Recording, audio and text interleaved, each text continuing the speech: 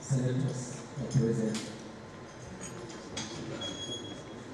and other members have met the officials and guests of the President. Leader and the Muslim leader. We begin with the Christian leader, Reverend Timothy Amokum, the chairman. His Excellency, the President of the Federal Republic of the Honorable Minister of the Federal Capital Territory, Mohammed Musa Bello. Other distinguished senators and members of the House of, because it is not easy to be alive, but God has made it so for us. We need to give him all the glory. Has said, I thank God for the President himself, for what God has used him to do. I thank God for his life. I thank God for his reign.